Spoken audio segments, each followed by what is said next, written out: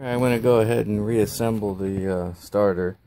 I've already cleaned all this up and put all the gears back in and cleaned this up, dressed up all the brushes in there. Went ahead and painted some of the parts that will get corroded after I cleaned them up. And when you go to put the starter back in, there's a little thrust BB right here that actually goes down in this hole, and what that's for is so when the starter bangs it back and forth a little bit, it can still spin or pivot on this little ball bearing here. So don't forget to put that back in there with some grease. So I've got this all cleaned up real nice now. The bearing was fine, so I'm not going to replace it. So I'm going to use some just regular premium high temp grease up in this little cup here. There's a little bit of grease in there. That grease is not actually to grease the bearing, that's a heat transfer grease. So I'll still put some of this on it, but I won't put a lot. I'll put just enough to make sure that it gets good contact so the bearing doesn't get overheated on the end of the rotator here. So let me go ahead and start putting this together and I'll show it to you. Okay, I got some grease in there finally. I just squished it around in there, then all you have to do is get your little BB, drop your BB in your hole. I used a screwdriver, throw a screwdriver in there, bink. Alright, then you can take this, and this isn't going to be put on permanently now, it's just being put on just to turn the gears, so you can see. So stick them in there, rotate them around, make sure you got plenty of grease in there. It doesn't have to be overflowing, but you want a little bit of grease in there. So let's pull it back out. The gears are sticking to it. Let me hold the gears down while I pull it out, otherwise the gears will come out.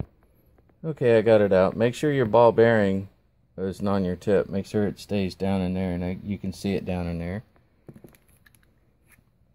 So get all this and squish it down in there real good.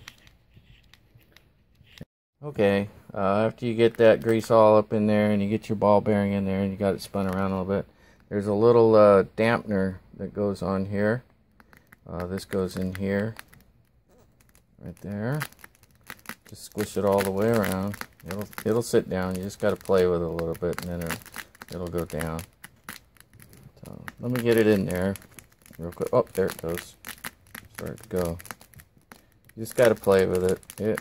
It will go down. Okay. Yeah, I just had to like squish it off to the side a little bit. Okay, once that's done, then you can go ahead and put this on there. Once you get that done, make sure your ball bearing is in there. Then you can grab your rotor here, set it in there, just turn it and it'll drop. There you go. And the next thing you're going to be doing is you're going to go ahead and install this. What you do is you install it one side and squish these in, and then with two hands, you push these aside while you kind of wiggle it a little bit, and be gentle with it because these are brittle and they'll break or chip. So, and make sure this is clean. I usually use a paper towel and put a little bit of brake clean on it and just wipe up and go all the way around. So let me get that done real quick, and then we'll go to putting this on. Okay, I got this all wiped down.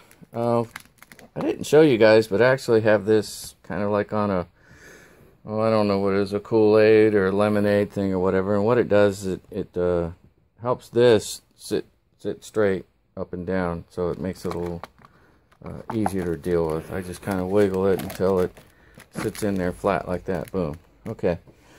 When you go to put the actual center hub on here, don't know what the real name is for it, there's a little bump right there, and that goes in this keyway right here. So make sure you get that in there.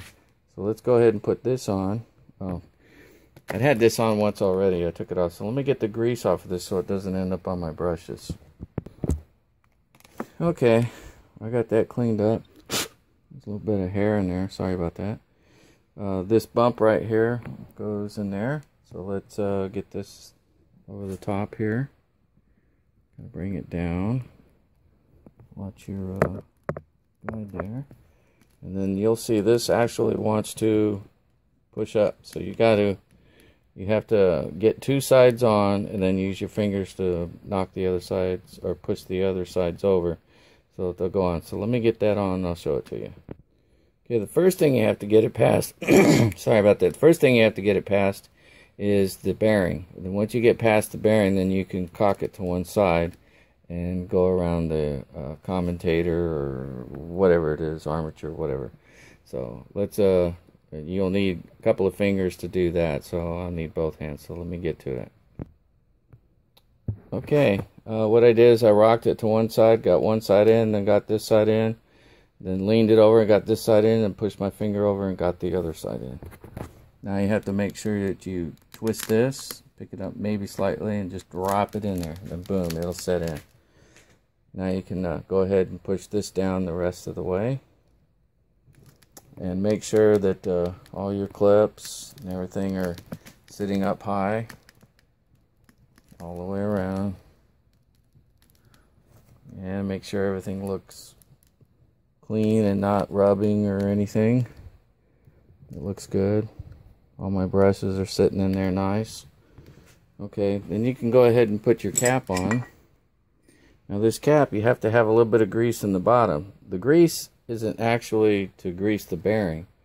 The grease is for heat transfer on this to the shield, which is this part. So it doesn't have to be a lot of grease because you don't want it getting down here in your brushes, but it's got to be enough to where it will make contact with that bearing. Now there's two guide vanes, I guess you'd call them. And they go in these holes here, one here, one here. When you go to put this on, you have to make sure that the screw holes match up with the screw holes here. Also, there's a bottom and a top to the starter. These two bolts right here with the solenoid off to the left is the bottom. So you have to make sure that this little hole right here is lined up with this drainage hole here. So when you go to put that on, make sure the drain hole is down, and then find your screw hole, which is right here, and then watch your screw hole here and set it in, and then wiggle it a little bit side to side, and it should find its way down, and it did. Now you can go ahead and put your screws in. But before you do that, you need some blue Loctite. Now when you go buy Loctite from an automotive store, it comes in blue tubes. One will say red Loctite on it, or Threadlock red, and the other one will say blue. Well, mine's worn off. So if you're not sure, the easiest way to tell if you have, you have red and blue, just pop the cap and you'll see blue. Not the cap, but not the case, but the thread lock. And I put a couple little dots right here so you can see. Well, just put a couple on here on these screws. Just a little bit right there. You don't need a lot, just a little bit. That's all you need, just a little bit. Boom. All right, and you can take these and go ahead and put them in your holes. And they're number 2 Phillips, by the way. Oh, that's a blade. Where'd my Phillips go? There it is. They're number 2 Phillips. Just tweak them down. Grab my other one. Stick it on there. And what this will do is it'll keep it from coming out during vibration. And when you go to take these off, boy, they're fun. You can see there's like little bumps and stuff on these. Well, what that is that's some vice grips we had on there. And then I had another pair of vice grips on this one. And then I had this chucked up in the vise. And what I did is I had somebody hold this, and then I used both vice grips and turned it at the same time with the screwdrivers, and it came off. Now, if you have an impact screwdriver, you could probably get them off. The only thing is this is aluminum, and you start hitting this with an impact screwdriver, you might break it. So I prefer to do this method. But unless you're just hitting real gentle with it, but that kind of defeats the purpose of an impact screwdriver. Oddly enough, that's one tool I don't have is an impact screwdriver. So let's get my lid back on here so it don't dry out or leak it all over. Alright, let me get these snug down right here real quick. Alright, I got them snug down. Now I can go ahead and put my long screws in that go all the way down. Here, I'm going to put some blue thread lock on that too, so let me get that. Put these over here so I can get to them. We don't need a lot, just, whoop, wrong one. See, that's red. Don't want that being permanent. Let's get to the blue over here. There we go, let's put some blue on there. Don't need a lot, oh, that's good. That's all we need. Alright, let's get this in here. And I believe these are 10 millimeters.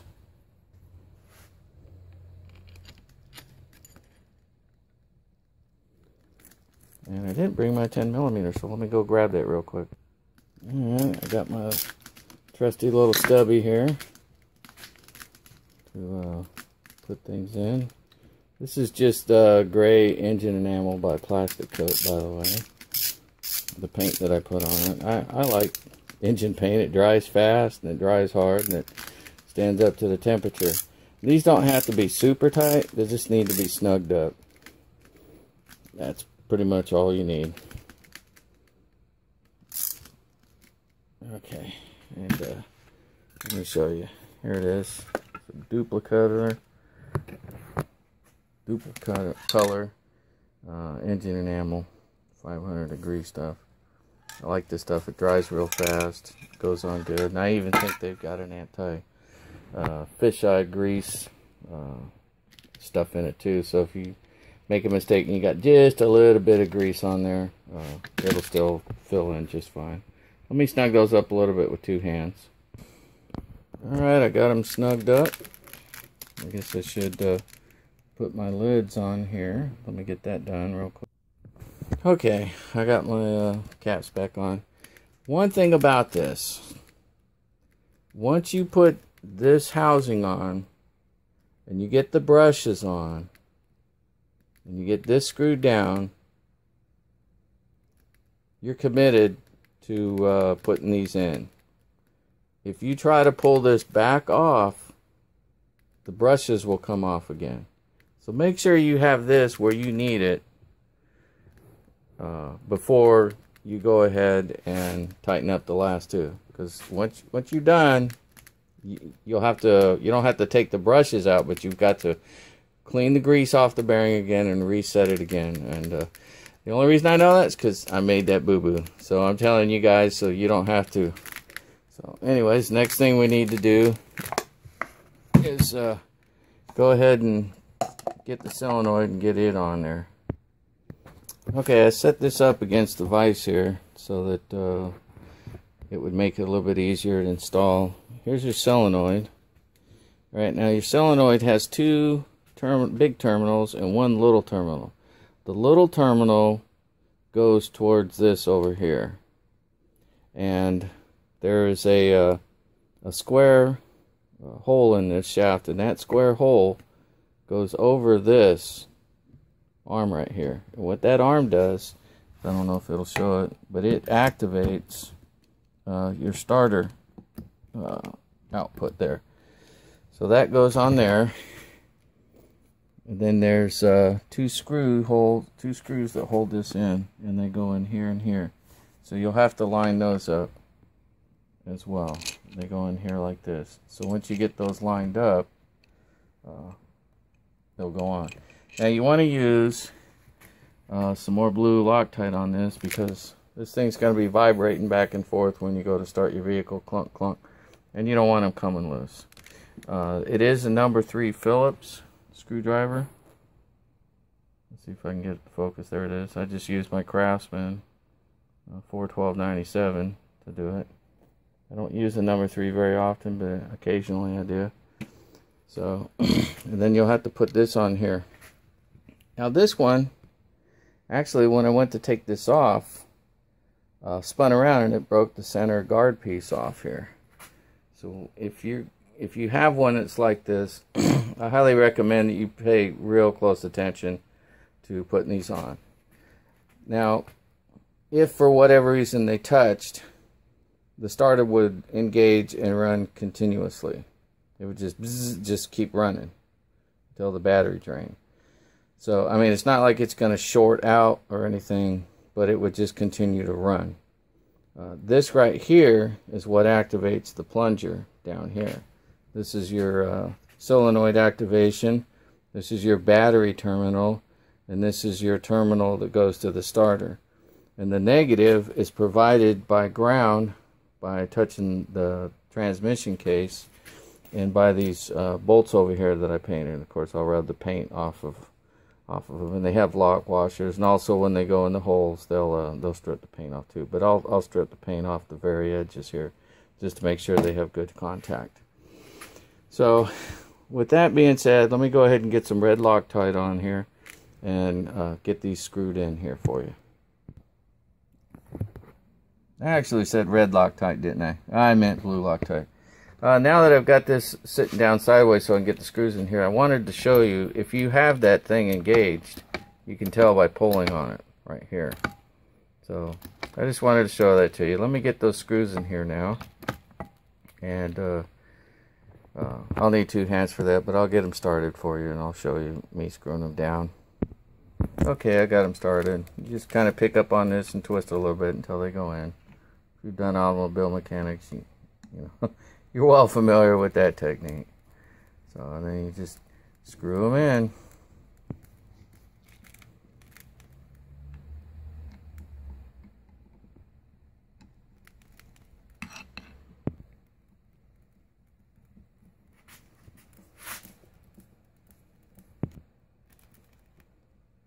There we go. Now I'll get them snugged up. Hold on.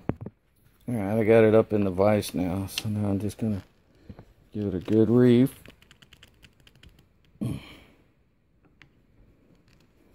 Notice I put a rag down there to protect my pretty paint job. Okay. Let me get some vise grips on this thing and give it a good reef off camera. Okay, this is kind of the technique I use. I just grab it there and then put my hand up on top and twist them both at the same time, and it works pretty good.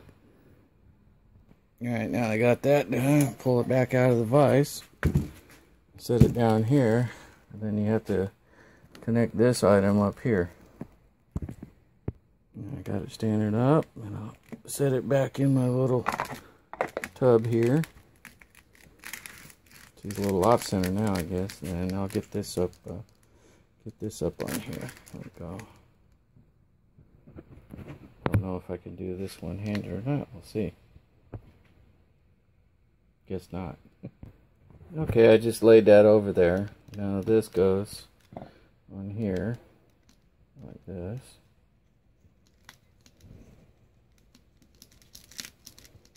And you snug it up.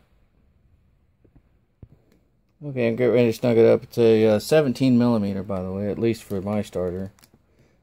Make sure you don't have your jacket, insulation jacket up underneath there. And make sure everything's cleaned up, and I already did that. So let me get this tightened down. Okay, I put it back in the vise again, using my plywood soft jaws. I really like those things. So I just get this snugged up here. There we go. And make sure that this does not touch the case, because the case is ground and the wire is hot. You know, once this is energized. Once that is energized, there's a copper button that sits in here, and it goes up and it contacts both these posts, which connects the positive battery lead to the starter lead. It goes into the starter, up through the brushes, and out through the case into the transmission case mount, engine mount, and then through the frame back to the negative lead on the battery. So anyways, let me get this snug down. I think I can do it like this. Here we go. And this doesn't have to be super duper tight, just tight enough. Now this is starting to lean up against here, so I'm going to use two hands to make sure it stays there. I might get like some vice grips or something on there. This is because this is starting to lean up here, so let me take care of that. Alright, I had to pull it back off because I forgot to check to see if this nut was tight down in here, and it wasn't. So after I tightened it up, it was kind of flopping around in here. So make sure you tighten it back up when you're getting ready to do it. I reached over to grab my socket, and it's a 17 millimeter deep socket I used to tighten that up. So let me get the cable back on here again. There we go. And then get the nut on there. It's over here on the bench. So let's get this done. And to keep this from turning, you can either put something back here, or you can put a big wrench on here if you can get it around this. So I usually put something back here, so when I turn it, it doesn't swivel over into the case. Let's see, maybe I got a stick. Maybe that'll work. Brush stick there. Where's my 17 millimeter? Ah, here it is.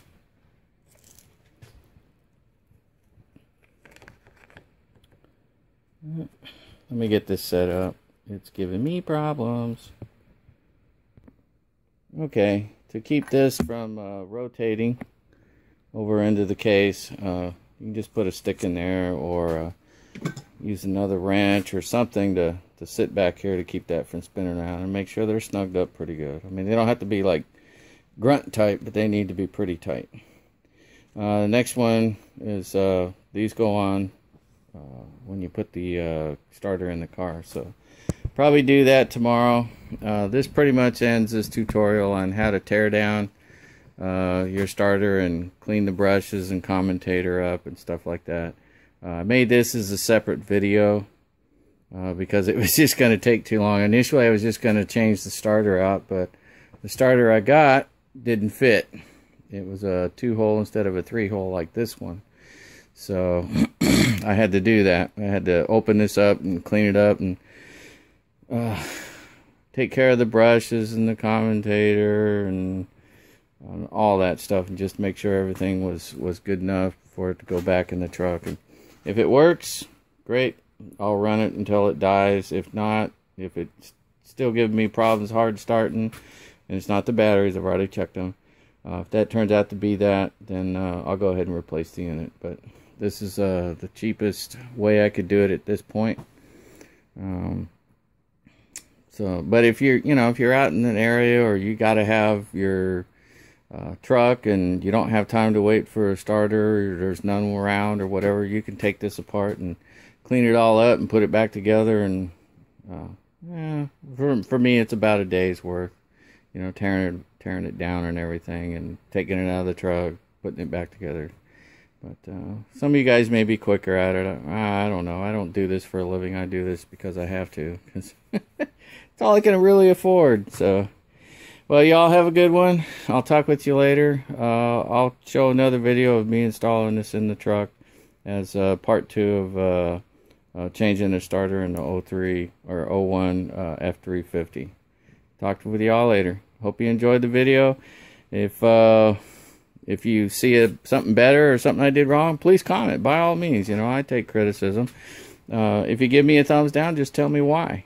That's fine. But if you learned something, give me a thumbs up. Maybe subscribe if you like watching videos like this.